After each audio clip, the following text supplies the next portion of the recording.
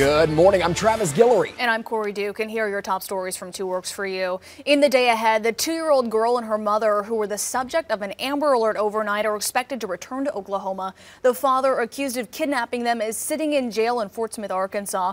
Muskogee police say Derek Perez was arrested just before 5 this morning at a motel in Fort Smith. His wife and daughter were nearby. Search crews continuing their search at 2 ponds in Rogers County.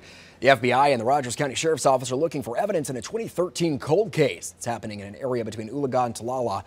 We're told cadaver dogs did hit something yesterday, but further investigation is needed. And Broken Arrow City Manager will deliver his 5th State of the City address today. This will happen at the Chamber of Commerce luncheon. Several small businesses opened this past year, and the city's largest investment of retail and luxury apartments on Main Street is undergoing construction.